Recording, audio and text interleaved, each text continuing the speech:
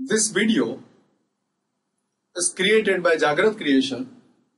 It is on liquidation of companies, which is a topic in corporate accounting. I wish to solve one sum here before you on liquidation of company, wherein liquidator's final statement of account is required to be prepared. Just observe the sum that I intend to solve here before you. This is the sum that I wish to take care of. Balance sheet of Yogi Limited as on 31st of March 2017 is given below. Sundry assets, profit and loss account. Cumulative preference shares 5 lakh. A type of equity share 60% paid up. Share of 100, 60% paid up, 6 lakhs. So 6 lakhs divided by 60. So number of shares are 10,000. B type of share of 100 is 40 per share paid up.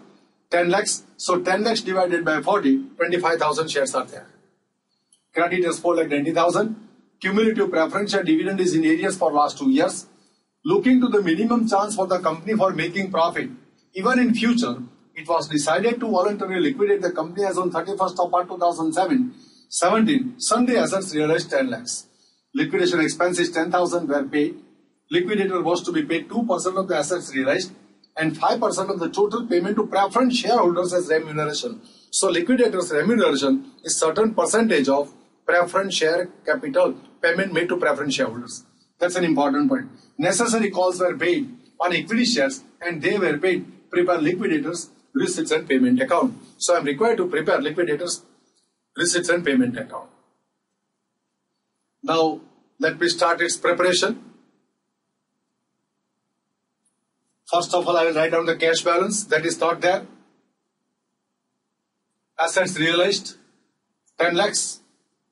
So what is the job of a liquidator? To realize the assets, and from this realized value, he has to make payment as prescribed in law to the claimants against the company, because liquidator is a person who is going to administer the process of winding up, and winding up is a legal process by which the artificial personality of a company is brought to an end. So entity of a company which is artificial, that entity is created by legal process that is known as incorporation of company, and similarly the legal process with which the existence of company is brought to an end is known as winding up.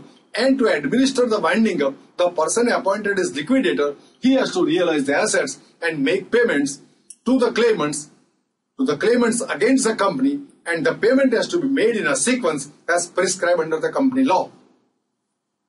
So first payment is to be made to fully secured creditors, they are not there. Then liquidation expense is 10,000. Then liquidator's remuneration is to be paid at the rate of 2% of the assets realized. So 10 lakhs into 2%, 20,000. And 5% of the total payment to preference shareholders. So 5%. Yet I have not made any payment to preference shareholders, so I just keep a filler. The moment I will pay preference shareholders, I will get remuneration to the liquidator. After this, preferential creditors are to be paid. They are not there in the sum. Then debenture holders are paid, just fine. You won't find any debenture holders liability towards debenture holders, so nil. Then you have to pay the unsecured creditors. So unsecured creditors are 4,90,000, they are paid. After that, you have to make a payment to the preference shareholders. So unsecured creditors are 4,90,000, so 4,90,000 plus 10, 5 lakhs rupees are paid. 5 lakhs rupees are still with you. 10 lakh minus 5 lakhs rupees are with you. The preference share capital is 5 lakhs, but there is an arrears of dividend for 2 years. Cumulative preference share dividend is in arrears for last 2 years. So what's the total amount to be paid to liquidator? 5 lakhs plus 2 years dividend at the rate of 10%, 1 lakh. So 5 lakh plus 1 lakh, 6 lakhs are to be paid, and on 6 lakhs you are required to pay a remuneration of 5%. That works out to be 30,000, so this is 50,000. You have got 10 lakhs. How much payment you have accounted for here? See, 4, 5, 11 lakh 50,000. So you have listed a payment of 11 lakh 50,000. How much cash do you have? 1 lakh. How much is the deficit? 1 lakh 50,000. How will you meet with this deficit? By demanding a last call from A type and B type of shareholders. Let us do that. So 10 lakhs are there. This total is 11,50,000. Cash required for payment is 1,50,000. I write cash required over here. For this cash, to meet with this cash required, what I do, I demand last call, the total amount of last call from all shareholders. And after meeting the deficit, if at all there is any surplus, they will be refunded to shareholders. This is a notion with which I start with calculation, and on the basis of this notion, on the basis of this hypothesis that the last call is demanded, the entire amount of last call is demanded from all type of shareholders. From that, this deficit is met with and the surplus is left, that will be refunded. With that hypothesis, this memoranda cash account is prepared. So let me demand last call. On A type of equity shares, 40 rupees per share paid up. The number of shares are how much? 6 lakhs divided by 60, 10,000. So on 10,000 shares, 40 rupees are demanded because 60 rupees are already paid. 40 is the unpaid amount that is demanded. So on 10,000, 40 rupees are demanded notionally, hypothetically. Now 10 lakh divided by 40, so 25,000 shares are there. On 25,000 shares, 60 rupees are to be demanded. So this is the notional demand made. So I am going to get maximum 19 lakhs rupees. From this 19 lakhs rupees, I am required to meet with a deficit of only 1,50,000 to make payment to the preference shareholders. So what is the surplus left now? So 19 lakh minus 1,50,000 is the surplus left with me. That is to be refunded to the equity shareholders, from whom I have demanded hypothetically the last call. So let me find out the refund per share. Why I am going to work out the refund per share? Because the face value of both the type of share is 100 each. So when the face value of different type of shares is same, I have to find out the refund per share. But suppose if the face value of different type of equity shares are different, one is 100 face value, second is 50 face value, third is 10 face value. In that situation, I will work out the refund per rupee of share capital. But in this sum, I am going to work out refund per share, not per rupee of capital. That's an important point. So 19 lakh divided by minus 1,50,000 divided by number of shares, 25,000 and 10,000, 35,000 shares.